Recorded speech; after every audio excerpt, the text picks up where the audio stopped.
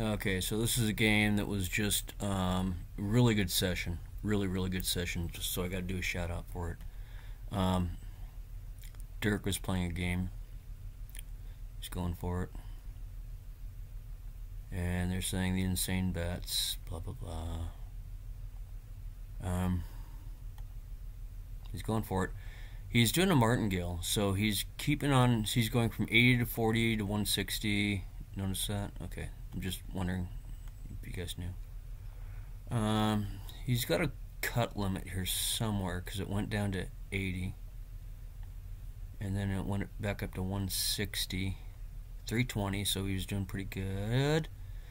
Chopped down to 160 again, and nice session going on. That's me. Up to 640. He's doing really good, and I think he caught it.